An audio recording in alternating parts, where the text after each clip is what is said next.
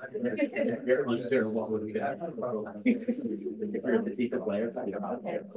So that's my stuff. There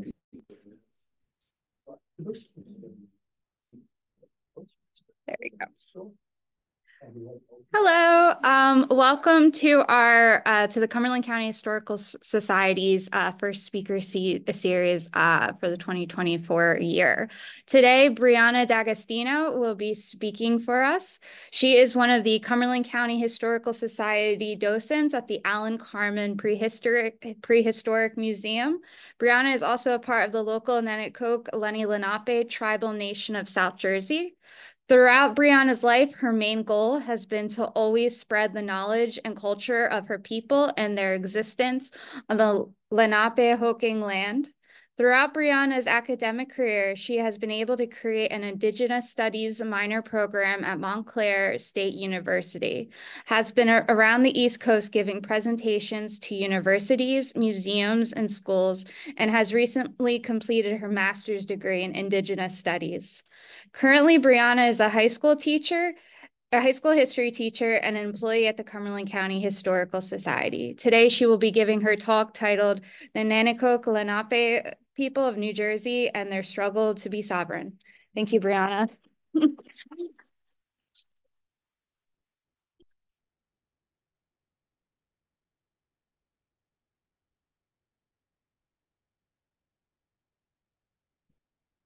So hello, my name is Brianna Dagostino. Like Britt just said, Nule Lindum Alipak. Thank you all for coming here. And I am very excited to share with you guys a little bit about my tribe and the process it took me to write my thesis that helped me learn more and more about my tribe and tribal nations all throughout the United States and our struggle with being sovereign and being our own identity. And Britt, when you're ready, you can go to the next slide. It's okay. Yeah, take your time. All right, so before I get into talking about my thesis and the work that was around that, I'm going to give a little introduction on, my tribe, who we are, because that is very important to the thesis in general. So like Britt said, I am part of the Nanticoke Lenni-Lenape tribal nation, and we are actually two tribes that are combined as one. So the first part of that, the Lenape people, if you can see from this picture right here, the Lenape people housed all of New Jersey, Southern New York, Eastern Pennsylvania, and Northern Delaware. We have three different clans. We have the Turkey Clan, the Turtle Clan, and the Wolf Clan. And those clans are based on your family, and they're both based geographically and personality-wise. So specifically for my clan, we are the Turtle Clan. I have some representatives in the back. If you want to see later, we have our little logo that has all of our family names on there as well. And South Jersey, we are called the Turtle Clan because if you guys go kayaking around here, the rivers are full with turtles. A lot of turtle families. Also, if you know South Jersey, we're country folks down here. We're very slow. We take our time. We're not like North Jersey folks that are all about the city, very fast paced. So just like turtles, we're very slow and we need to think about a lot of things. We need to think about making decisions. So that's why South Jersey is named the Turtle Clan.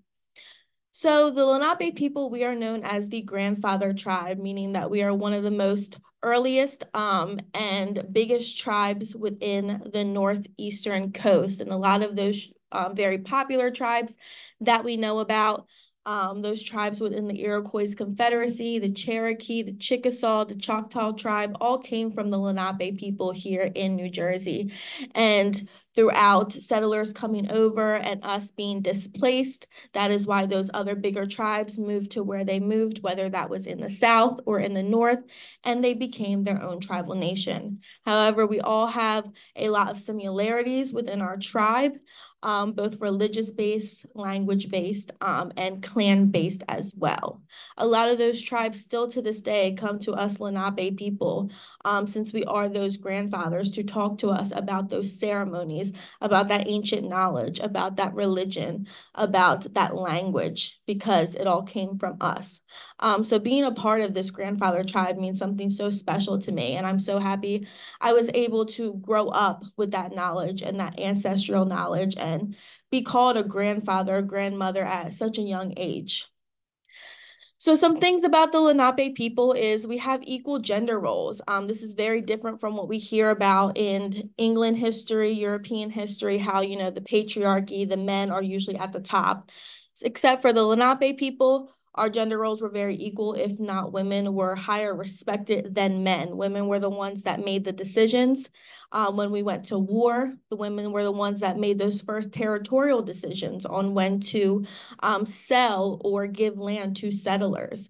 So also coming from that aspect in my culture, in my tribe, has made me such a strong and powerful woman, because growing up in this tribe, our women are so appreciated, and I'm able to now stand here and stand tall and be confident because of those confident women within my tribal nation.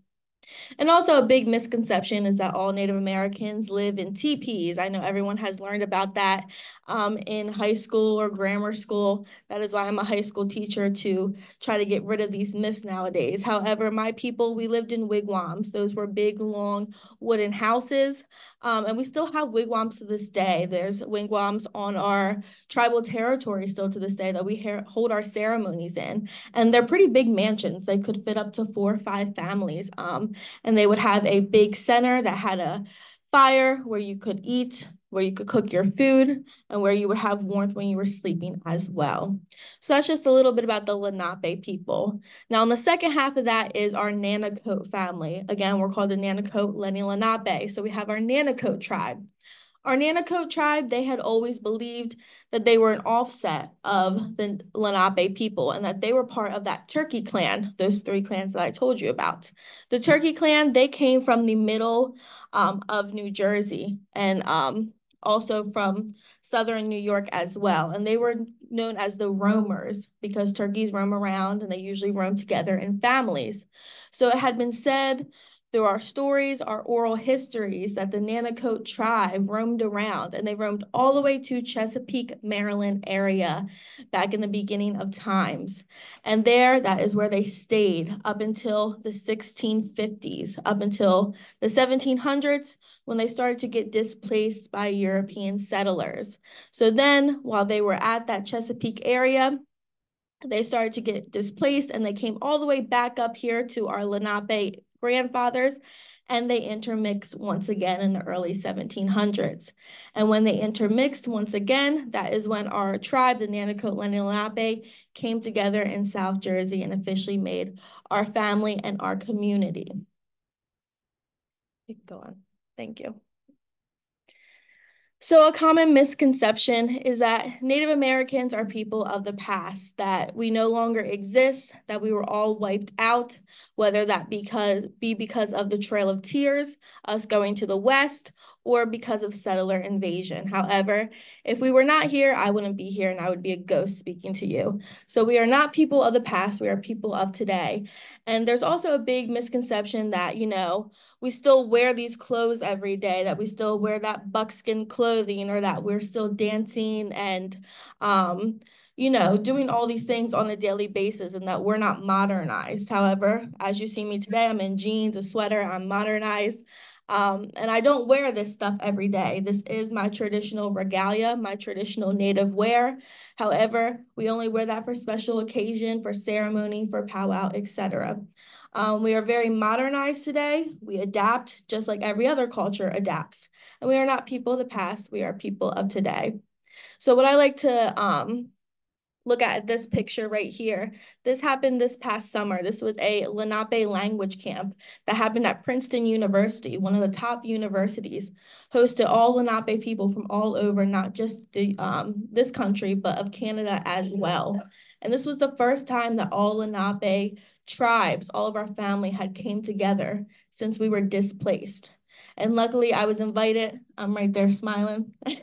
And it was a very monumental moment that this was the first time our families had all been together since Europeans had displaced us and that diaspora had happened. And one of the biggest things, which I'll talk about later in the lecture, is that language revitalization is such a big thing to help us be sovereign and to help us be that recognized tribe, not just for Lenape people, but for Native Americans all over. So it is very great to me that I got to be a part of this monumental camp that happened this summer. You can go on. All right, so now getting on to my thesis. So I had the opportunity to go to graduate school, and it's a very big thing for me because not many people can afford or have, the drive to go to graduate school. It's a very hard task to do, and I know my other graduate school graduates can attest to that. However, when I was in graduate school, I went to Rowan University. None of the classes that I was taking were classes that I wanted to pursue. I was paying all this money, but I was learning about German history, European history, or history of presidents that, frankly, I really didn't care about. And I realized I wanted to get my money's worth out of graduate school. So I took the leap and I went to my advisor and said I wanted to go to the thesis track. And the thesis track of history graduate school is you basically writing a book. And you don't have to, you take less classes, but it's because you're solely focused on writing this thesis or this book.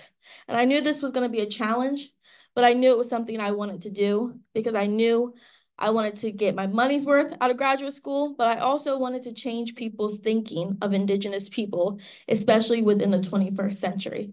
So that's why I changed and started writing my thesis.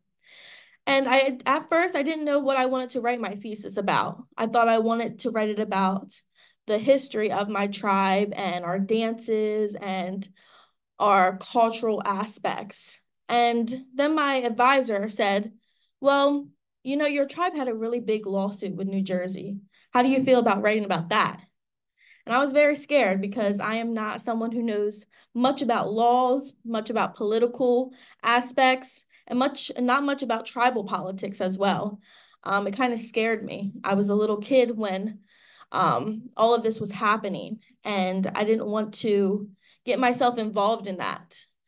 And then someone in my mind spoke to me, and I'm believing now was Creator and my ancestors saying, this is time for you to challenge yourself, to learn about those tribal rights, to learn about that history, and learn how these politics are interfering with your tribe and your sovereignty. So then I changed my thesis track again. And I said, instead of writing about the cultural history of my tribe, I'm going to write about the political history of my tribe and everything my tribe had went through up until 2018 when we won this lawsuit. So the official name of my thesis is called Tribal Rights Are Important Rights: The Origins, Travails, and the Impact of the Nanticoke Lenni-Lenape Tribe versus the State of New Jersey. And it was officially published in June. I'll move this a bit. Again, more of the reasons why I chose to write this thesis once I was doing more of my research was one, the East Coast tribes, they're often forgot about when people look at tribal histories, especially modern day histories. Again, because of that trail of tears that Andrew Jackson had done, a lot of people thought that East Coast tribes no longer existed, that all of us East Coast tribes migrated to the Midwest or the West, or that we were forgotten about and died. So a lot of that modern day history for East Coast tribes is not there. And a lot of that history is just oral histories now. It's not written down. And then I realized, again, not enough discussion is happening about racism, modern day racism versus Indigenous nations. And we'll learn about that more as we go on. There's a lot of modern day racist tactics that politicians use to inhibit Indigenous tribes from being able to prosper. And again, there's not enough discussion on the differences between state and federal recognition. So while I was doing my research, I realized I didn't know a lot about state and federal recognition. And you as well probably do not know a lot because it does not affect you. However, it affects Indigenous nations all over on what type of grants we can get, what type of publicity, and what type of funds we can get as well.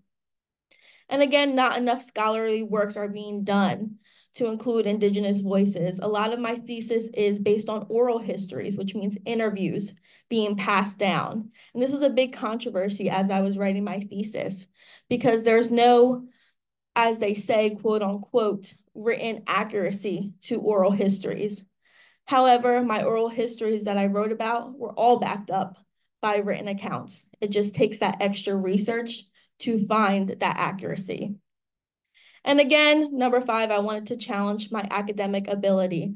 I wanted to stop being comfortable and to start trying to learn more about the abilities that I have within myself. So this is the abstract of my thesis. I'm not going to read this all and bore you because we're going to get into it and all the nitty-gritty of my thesis. However, again, my thesis is about the lawsuit of New Jersey versus the Native American group, the Nanticoke Lenni-Lenape. And it happened from 2015 to 2018. And it was primarily based on the concern of casinos and how big casinos are within tribal nations. All right, so again, casinos. I did not know this until I started writing my thesis, was that casinos are a big economically prosperous way for tribal nations to be able to fund not only their tribe, but the community around their tribal nations. And the first ever casinos were actually the police were trying to ban them from having tribes have casinos because they knew that they would get the tribes would get the money and that the state would not. So federally recognized tribes. So the Nanticoke Lenni-Lenape tribe and our 3 other tribes within New Jersey are not federally recognized. We are only state recognized. However, when you are a federally recognized tribe, you are able to have land of your own. That is that reservation land. If you look at a map of the Midwest, especially Oklahoma, you see that there is a lot of land that is specifically granted towards different tribal nations. And it is because they are federally recognized, they get that own land.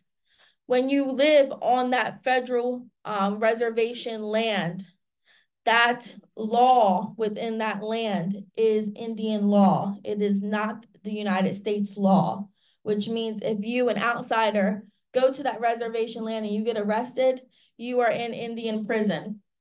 Very scary because they have their own laws. And they're allowed to do whatever they want with you. It is not U.S. land anymore. Even though it's specifically in the U.S., it is Indian land. It's our own little country. So just watch out if you ever go in the Midwest. And with that reservation land, you also get money from the federal government. Any Native American, you get a monthly paycheck from the federal government by being federally recognized. And that can be anywhere from $1,000 to $5,000. So you really, if you want to live large, you can live large. You don't have to work. However, what you have to remember is on these reservation lands, the grocery stores, they're about 20 miles away, and a gallon of milk is about $20. So even though you're getting money from the federal government by being federally recognized, you also have to pay extreme prices for different basic necessities as well. It's kind of that give and take. And again, you get land grants, you get grants to go to college, you get grants on jobs as well by being federally recognized. Now, being state recognized, again, that is what my tribe and the 2 other tribes in New Jersey are. We do not have reservation land of our own. We do not have land grants of our own. That is why we live in Cumberland County. If we were federally recognized, you'd be living on Indian land right now. And we also have to buy our land. So we have tribal land in Cumberland County. However, we had to buy that. It was not given to us because we are state recognized. We do not get that land grant. We do get some types of federal grants. We did have free college as well for our people. However, we will talk how that free college was taken away from us by politicians. And we do not get as much money as federally recognized tribes do. However, one thing that is good about state recognized tribes, that is not good about federally recognized tribes, is that we get to stay a little bit autonomous. We don't have to have that direct relationship with the U.S. government. Again, it's give and take. Federally recognized tribes, they have to answer a lot to the U.S. government and have that working relationship with them. State recognized tribes, we don't have to have that. And again, we have a lot of trauma with the U.S. government. So if we do not want to work with them, we do not have to. And again, federally recognized tribes, they are allowed to have casinos and tribal gaming within their reservation land. A lot of these reservation lands have very prosperous casinos on them. And again, that helps them sustain their people and their tribal land economically. However, state-recognized tribes, we are not allowed to have casinos or tribal gaming. That is why you don't see a casino here in Cumberland County. The only casinos we have near us is in Atlantic City. However, we will talk about a lot of these politicians in New Jersey did not know the different politics and political structures of state and federally recognized legal outlines. And they thought that the Nanticoke Lenni-Lenape were trying to make a casino, even though it's specifically illegal for us to do so. So this is just a chart that I included in my thesis, and it shows a report that was done from 2020 to 2022, and it indicated the Native Americans' rate of unemployment. And if you see, it's a very, very high rate, and it's comparable to the Great Depression. Now, this is just Native American communities. This is not the United States community as a whole, just Native American communities. And this is a very important graph because it shows how those casinos, those tribal gaming institutions are very, very inherent and very important to tribal nations because we have one of the highest unemployment rates. So by being able to have these casinos on reservation land for our tribal people, they are able to get jobs. They are able to fund themselves economically and their family. And it's very important, especially from the pandemic, that our people are able to have these jobs to support themselves. And again, this is another unemployment rate showing you how Native Americans are the highest unemployment group within minority groups of the United States. So again, our casinos, our tribal gaming institutions within those federally recognized lands are very important for Indigenous communities as a whole because it gives us that money to help us and our nation. So again, like I said, there's not a lot of works that are talked about on modern racism. We learn about the cowboy and the Indian in school. We learn about how Indians were called savages in school as well. But again, a lot of people believe that Indians passed away and we're no longer here in the 21st century. So of course there can't be racism if we're no longer here. However, there is a lot of modern day racism towards Indigenous communities. And one of those racist tactics, those stereotypes, is the nation stereotyping Indians as lazy, that we don't want to get anything done, that we're not hard workers. And this is not new to us. This stereotype of lazy Indian had been around for centuries. However, when casino gaming took a big turn, when many Indigenous nations started to become federally recognized, it turned into the lazy Indian that wanted to just be at casinos and wanted to spend all of their money at casinos. So again, Indians, they're opening up gaming institutions on their lands, and white businesses, to compete with those Indian gaming institutions, started to portray and sterilize this lazy Indian stereotype in the mass media to try to get people to steer away from those Indian gaming sites as well. And again, if you ask Native Americans about this lazy Indian stereotype, they will tell you that it directly came from that passing of Indian gaming. So in 1993, we have New York Times. They published an article that has some comments from the great Mr. Donald Trump, and he talks about Indian gaming. And some things that he says was what they're doing, the tribes, is wrong and it's disgraceful. And he believes that the only reason that the groups are seeking tribal federal recognition status is so that they can open up casinos. And he says it's amazing how so many people are claiming tribal rights all of a sudden. If you don't know Donald Trump's long history in the state of New Jersey, before he was president, he was a big casino entrepreneur. Okay, we have those Trump Towers that are now demolished in Atlantic City. Karma does its work. But when federally recognized tribes started opening up casinos, especially in the 1990s, he was very upset, especially in New Jersey, because he did not want competition with his Trump Towers. Now, I will tell you later how our tribes had been state recognized 10 years at this point in the 1990s. And for some reason, again, he thought because we were state recognized that we were going to open up a casino. But again, like I said, state recognized tribes were not allowed to open up casinos. However, he was so worried about us, he did not do his research to know that we were not allowed. And he would continue to bash my tribe, the Nanticoke Lenni-Lenape tribe, and many tribes throughout the East Coast when they started to open up their own casinos when they became federally recognized. So this is a little timeline that I tried to kind of simplify that is all throughout my thesis that talks about the rise of the lawsuit itself. So in the 1960s and 70s, if we look at the very beginning, we have AIM, that is shortened for the American Indian Movement.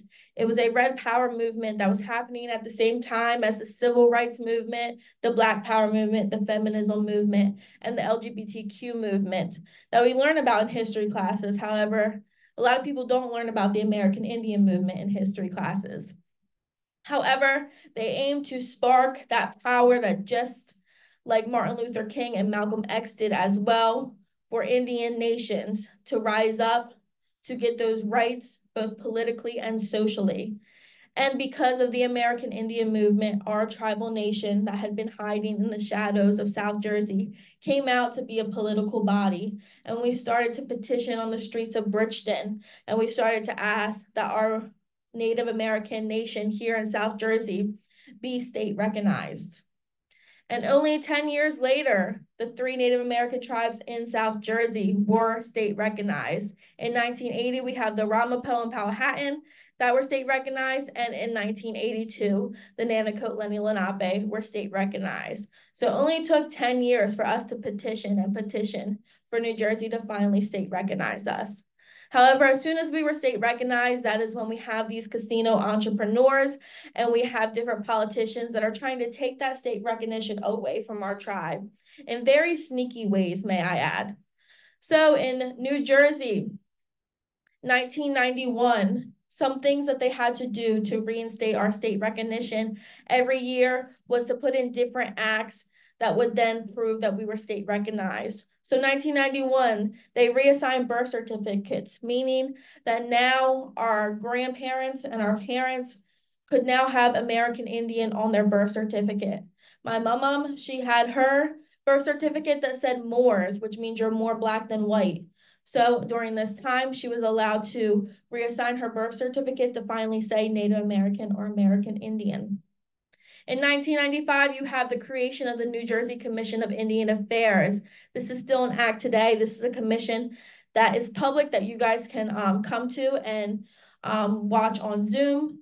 And it talks about all of the different things that are coming up within different tribal nations in the state, different events, different lawsuits, different important information as well. And this is a great way to learn more about your tribal nation.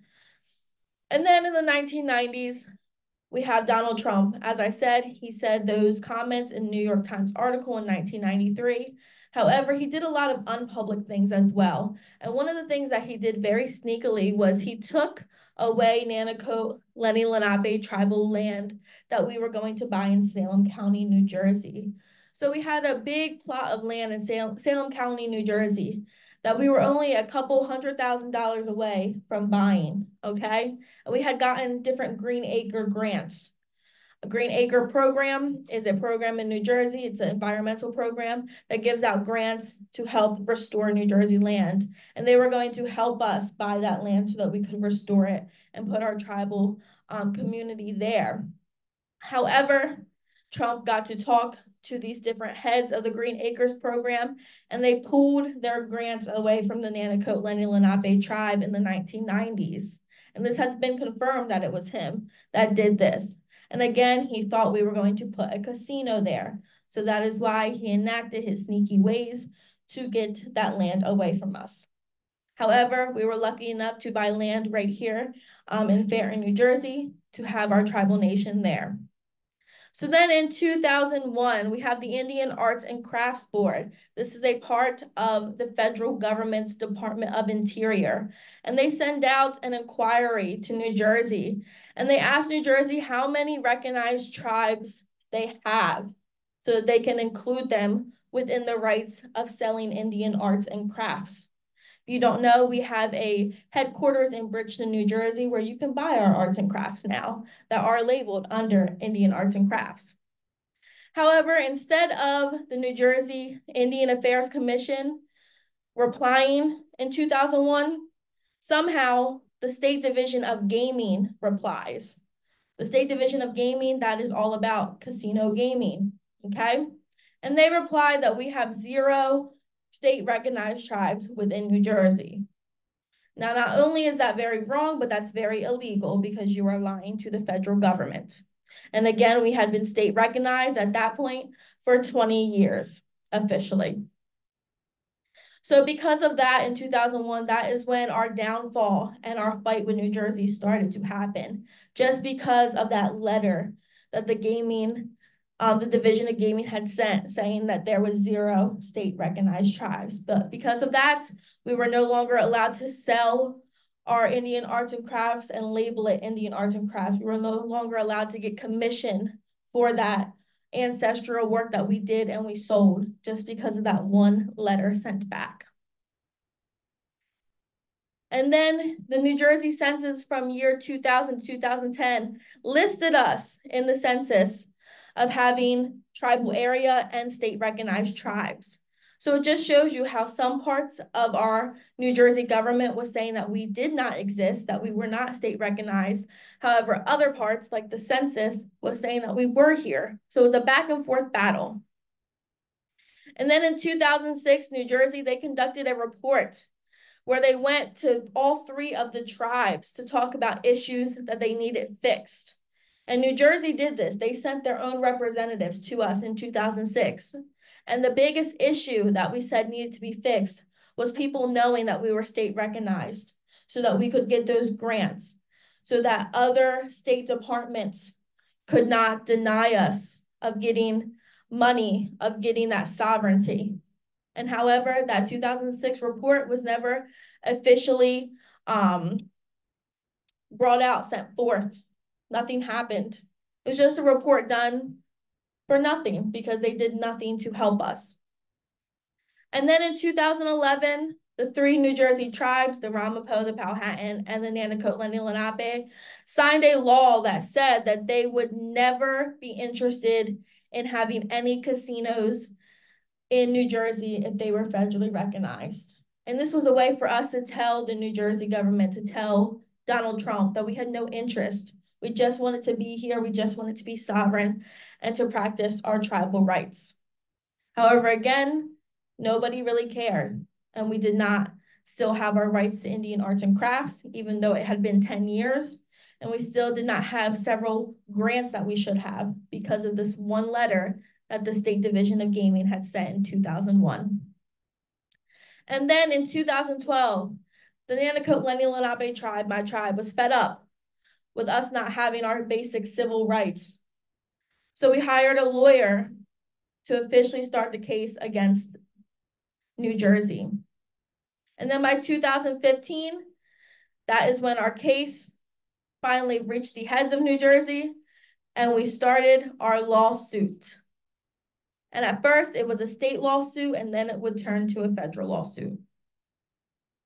So this is that letter that the gaming sent to the Federal Indian Arts and Crafts Board. Luckily for me, I was able to get all of these letters that nobody thought would ever be shown to the public or shown to the light of day. However, these are all included within my thesis to show the racist backing that some of these departments in New Jersey had against us. And then this is the 2010 census. This is, it kind of got cut off up there, but it says Native American, American Indian sites. And if you see right here, it says Nanticoke, Lenni-Lenape. So again, it's that back and forth where some departments are recognizing our state recognition status and other departments within New Jersey were not. And then after a long couple years battle within the New Jersey government system, back and forth, the case from 2015 to 2018 was a closed court case. New Jersey decided they did not want a jury. They thought that a jury would steer towards our tribe in favor. And they thought if they did not have a jury, that the judge would pick the New Jersey government over the Nanticoke Lenni-Lenape tribe. However, they were very, very wrong. And the judge ordered in favor for our tribe. And in 2018, the Nanticoke Lenni-Lenape tribe wins against the state of New Jersey. And what we won was our state recognition status to be officially entitled, which meant that they could never again say that there were no state recognized tribes in New Jersey. They could never try to take away our Indian arts and crafts grants, our money. They couldn't diminish us from our civil rights and from the types of, what's the word I'm trying to say? It's a Sunday. It's a rainy Sunday. They could not diminish us from the rights that we had with the state recognition status, whether that meant money, whether that meant different college funds, etc. They could not take that away from us anymore. And this is the letter that was sent to our tribe in 2018. Our past chief, his name was Chief Gould. This is what Phil Murphy sent to say that we were officially, formally recognized as a state recognized tribe, and that the state recognition that we had got in 1982 was valid, and it should have never, ever, ever been diminished from us. So within my thesis, I still have these questions, and I like to bring up these questions to my audiences as well to have you guys think and to have you do your own research and, learn more about tribal nations. Why are tribal nations not automatically given recognition? We were the first ones here.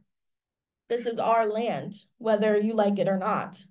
And we should already be automatically given that recognition, those rights, and to be able to work together with our governments instead of fighting. And then why do tribal nations have to fight so hard for their sovereignty on their land? So again, sovereignty, that independence, trying to be independent. Okay, we should be able to be independent nations. We should be able to practice our religion, to practice our dances, to practice our way of life without being restricted in any way. And then why do state governments and federal governments make the process of obtaining recognition so difficult? So again, it's a very hard process to get state and federally recognized. Again, it took us 10 years to get state recognized, and we're still trying to get federally recognized. So why does it take that long? Why are they making it such a difficult task when, again, this is our land?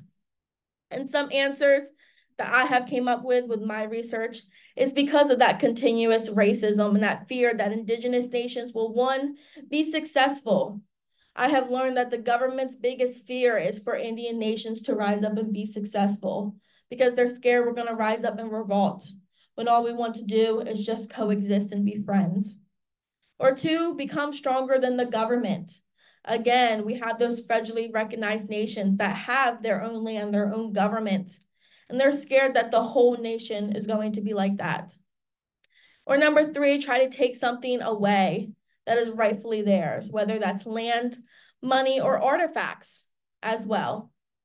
And again, this is an ongoing discussion that I like to have with myself, with my family, with others on different topics of state and federal recognition. So I want to say thank you. In my language, we say wanishi to say thank you. So thank you for coming to this open discussion. This was my first lecture in a long time, so I feel a little bit rusty. But if you got what I said, thank you.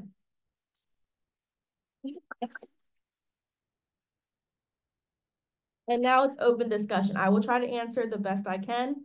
But again, I'm not an elder, so I still have a lot of learning myself. But I do have elders here. Where was the land in Salem County that you were attempting to purchase? I don't know where it was at specifically. I just know it was at Salem County. That didn't show up in your research. No. Thank you.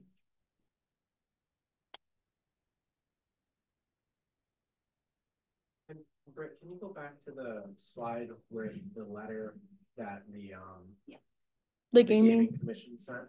I like read part of it and I was like, it was kind of crazy to me at the bottom. Oh yeah, the And it talks fonts. about we don't have any official procedure for granting state recognition. Mm-hmm. We do recognize these 3 tribes, but there's no official reason for it. Yeah. It's kind of interesting that you can put that both in the same letter. Yes. Again, it was a very, very back and forth with different departments.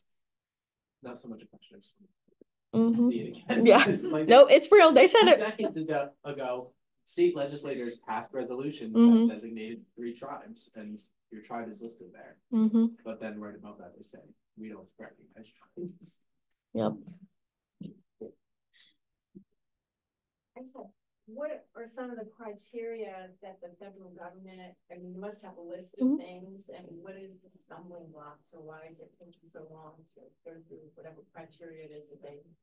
So for federal recognition, there's criteria. I think it's A through I. That's they don't do numbers, they do alphabet. And some of the things that they make you find are proof of civilization back from the 1700s. So you have to have documents back from the 1700s saying that you are an official tribe. You have to have proof of leadership of government. So having proof of different chiefs back until the 1700s, which again is very hard for us because we did not write stuff down. It was all oral history.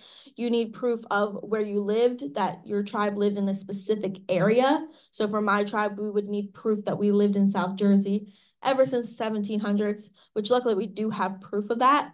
You need proof of land, giving land, like treaties as well, to show that you are a government. Those are some of the criteria. You also need proof of genealogy, a big thing for Native Americans. Every Native American, we have to trace our genealogy, because if for some reason we have 1 ounce of non-Native in us, then we're not Native to the federal government. So like me, I'm half Native, I'm half Italian, and I recognize myself as Native. However, for the federal government, they may not, because they want every Native American to be completely full-blooded. However, in the world, I don't think anybody's completely full-blooded of their race or their culture. So those are just some of the things. State recognition, it's a little bit more lenient. You just have to be able to have proof up until the 1900s.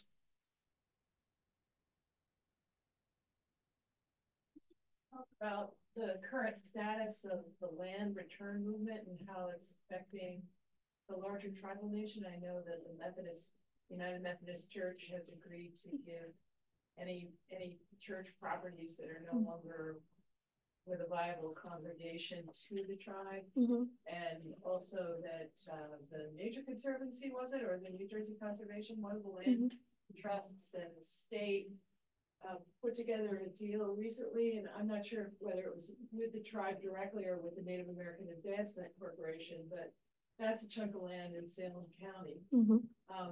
How does this fit in with? Yeah, so the past 2 years, lucky enough, we have had a lot of companies, businesses, and people step forward that want to give our tribal nation land, donate it. We've had a lot of churches come about who have churches that they no longer use, whether they moved or went to another church, that they are giving us. And luckily, we have been able to take almost all of that land, especially churches that don't have grave sites. Because of the grave sites, we don't want to take that land, because again, we don't want outsiders onto our tribal area. However, we know families want to visit their deceased loved ones. So those churches that do not have grave sites, we've been able to take. And we have big plans. We want to make it, either senior citizen development homes for our senior citizens, be able to have child care, daycares for our Indigenous little kids, or to just have different areas to have ceremonies at. And that's all throughout Cumberland County that we've been able to have. I think we got like 2 churches, and we just got them within the last couple months. So we have a lot of just work ahead of us as well. I don't know much about the environmental one, But if we did get that, that'd be great too. Thais, yeah.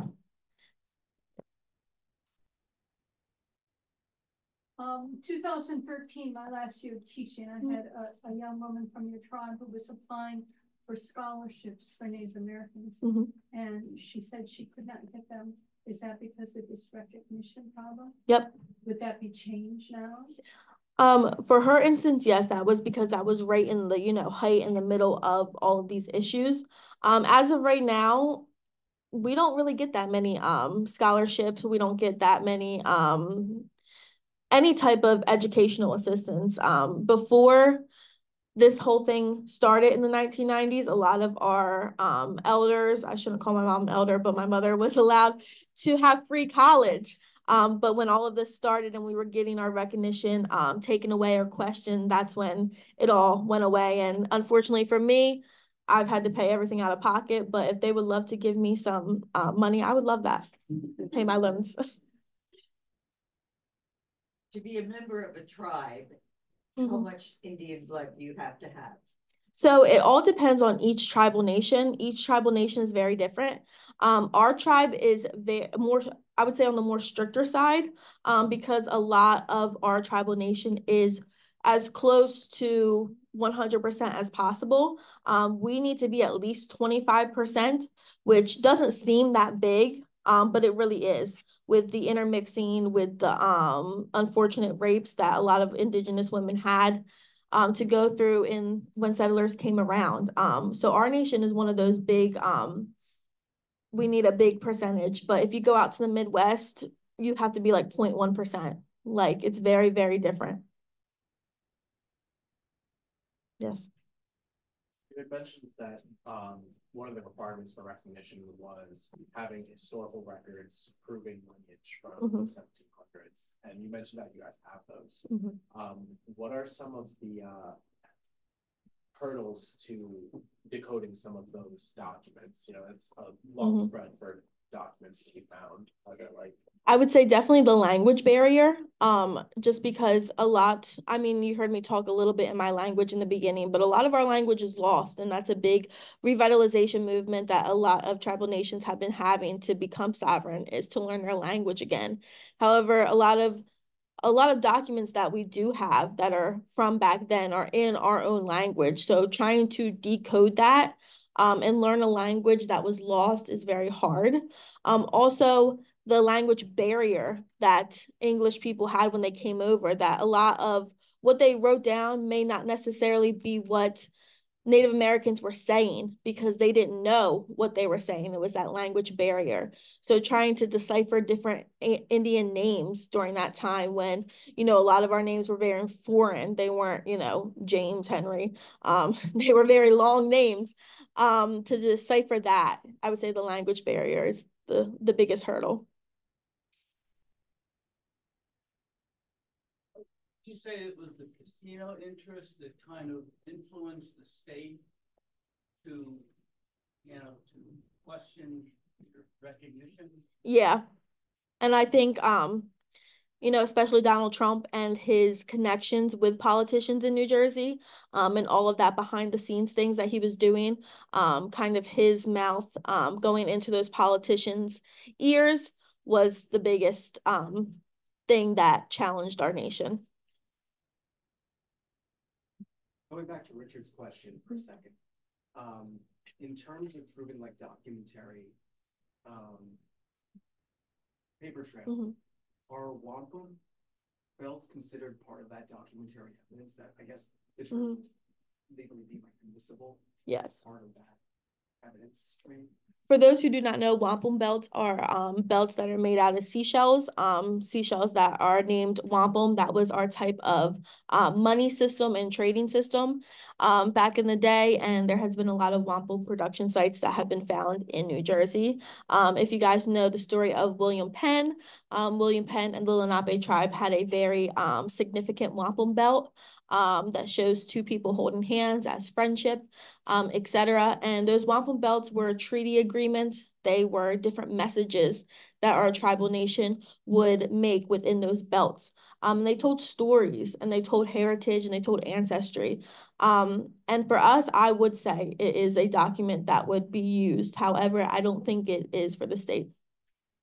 Just because, again, they don't know how to decipher it, and they don't want to take the oral histories that have been passed down on what we know about wampum into consideration because it's not written down. Yeah, you're discussing federal versus state and the differences amongst the two and the pros and cons associated with each one of them. Does your current tribe, your tribe, the Nanticoke Lenape tribe, do they have an appetite to still pursue federal recognition, or is there just a comfort level right now to stay at the state level of the recognition? Thank you, my uncle.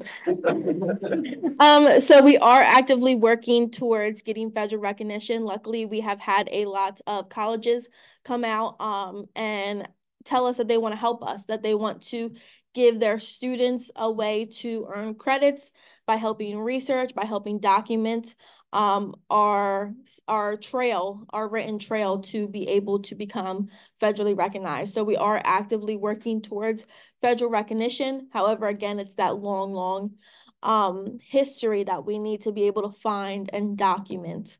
And then other scholars like me and other scholars within my tribe try to work as much as we can on our full-time job schedule to have time to also research as much as we can to get that federal recognition status. And hopefully one day we'll be able to get it. As a caveat to that secondary question, in the instances of federal recognition, like for the people that have, the tribes that have a federal recognition now, do you know or have any line of sight as to how that federal money is cascaded to those particular tribes? Is it based on the size of the tribe, or is it based on the amount of land they own, or is there anything that factors into that equation that you're aware of? I would say I personally do not know, but I would say it would have to do with the size of the tribe, because depending on the size, depends on how much money each member of the tribe gets. Depends on the size of land they're getting. If they're a smaller tribe, they're not going to get as much land as a bigger tribe is going to. A lot of our East Coast federally recognized tribes do not have as big as federal land as our Midwest tribes do, because there's more area there, and there's more people there as well. Oh God, yes, mother. In addition to Trump being a factor as to why we are not recognized, isn't it true that Chris Christie played a part? And if so, can you tell everyone what his part in the decision? He just wants me to tell it. So yes, Chris Christie, as we know, he was governor. He had a big part within our lawsuit. We had talks with Chris Christie during his governorship about trying to decease the lawsuit, to make it not a lawsuit anymore. He was going to send out an apology note officially to the state of New Jersey saying we apologize, but these tribes are state recognized. However, Chris Christie had a very big scandal that happened where he hired a lot of people to beat up some of his opponents. And when that scandal came out, he stopped all contact with the tribe, and he went back on Trump's side saying that we were just in it for the casino money. So we know how his karma came now. So there is a federally recognized Lenape group in Oklahoma, and the federal recognition that you might be pursuing would be separate and distinct from that Lenape group? yes. And why? Because we're all different families, all different clans. So they are a different clan set than we are. They're different families than we are, even though we have the same lineage. They are all the way out there, so we can't have the same federal recognition as them since we are a separate group. And they also aren't part of Nanticoke as well. They are just strictly Lenape. Are they the only one? The only Lenape group that has federal recognition? So we have some up in Canada as well, but that is Canada's recognition. So yeah. Is it Michigan or Wisconsin? They're state recognized, I believe. The last talks that we had with them, I think they are. But again, it's just that hard research base that needs to be done.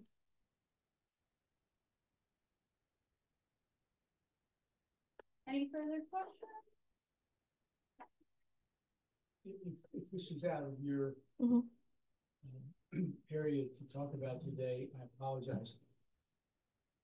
The Cumberland County Historical Society has the museum down in the corner, and you were one of the docents.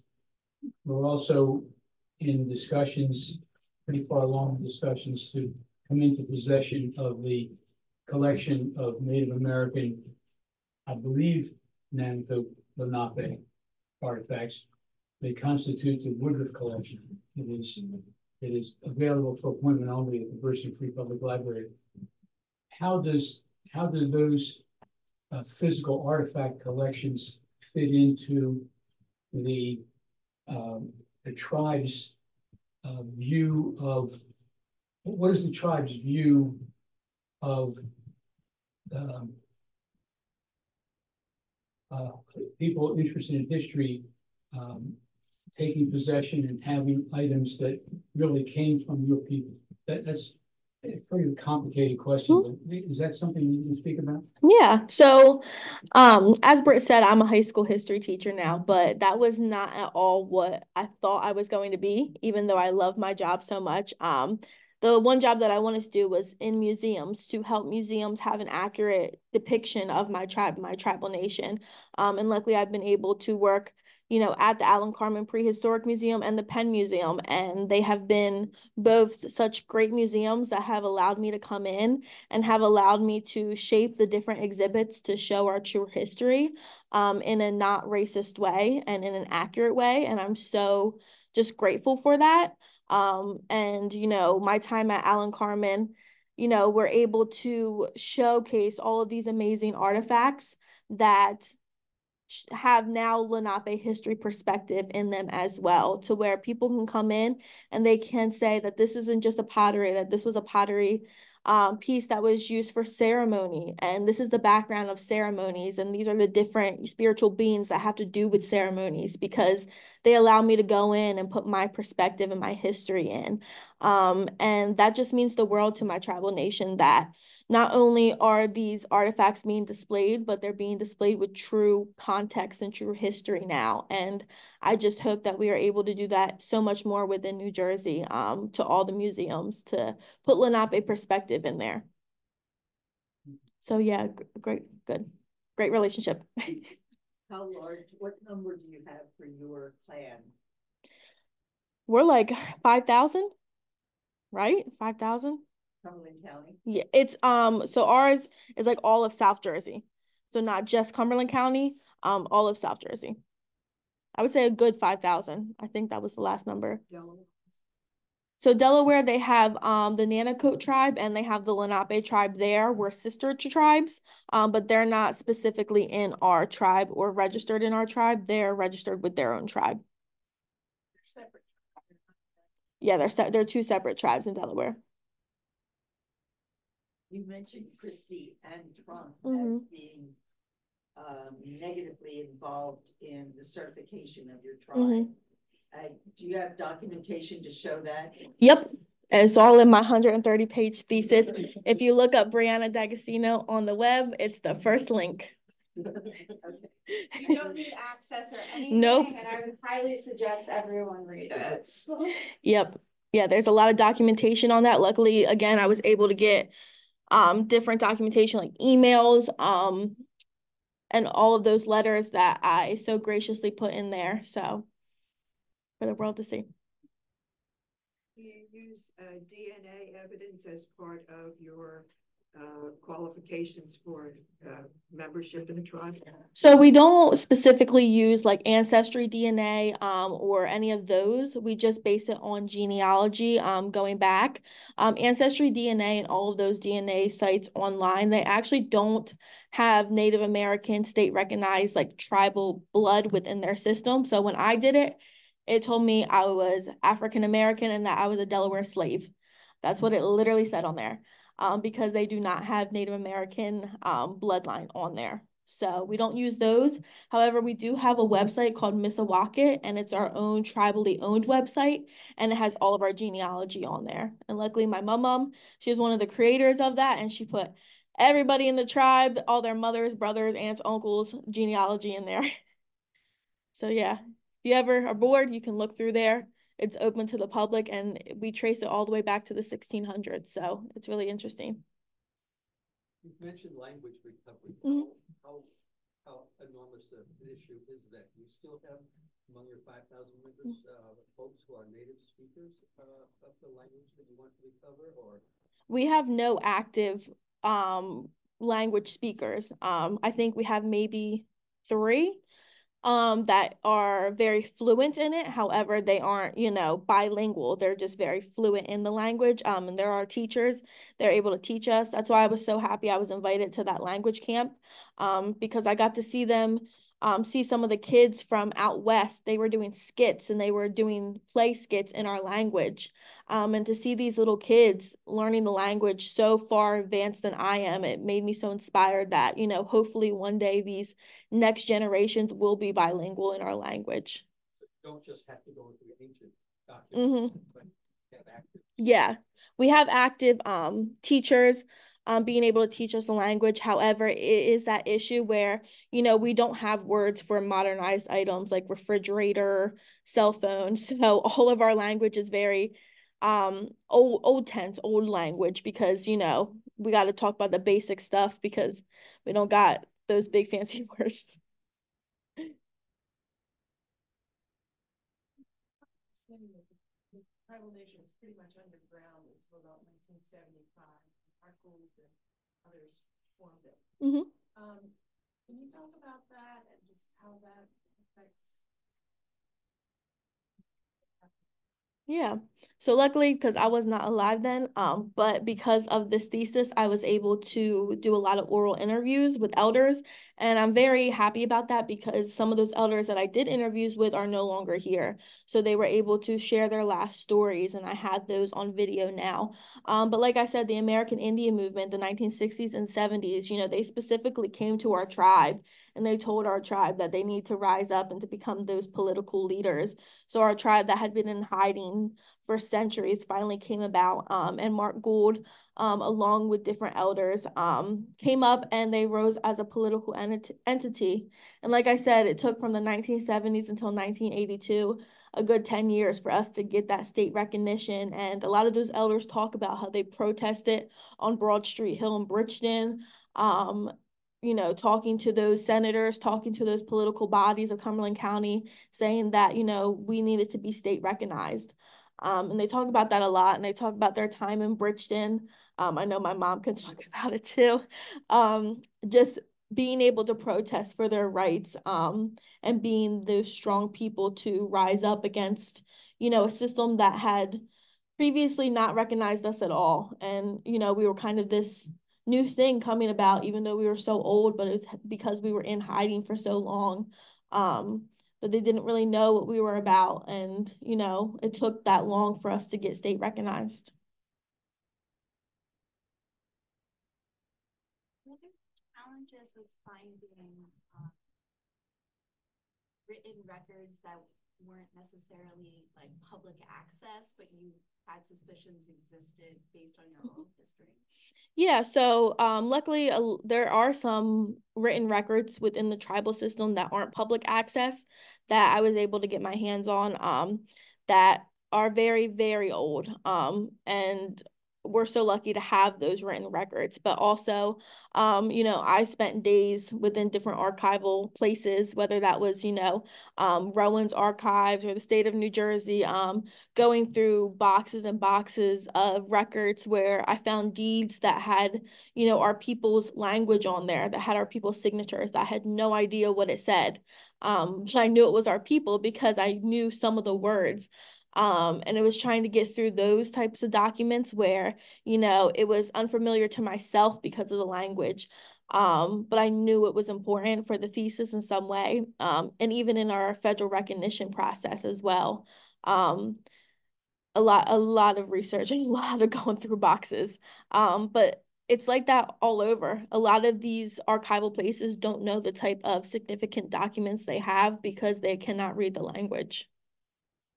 And like, are there any, I guess, challenges with getting federal recognition where the federal government has certain documents that they're not willing to release? Or is Oh yeah. Yeah, that's our ongoing battle. You know, I like to be straightforward and say that the government does not want us to be federally recognized. They don't want any tribe to be federally recognized because they don't want to give money. So, you know, there are those hurdles because of their unwillingness to cooperate. Any other questions? Brianna, thank you so much for Thank you.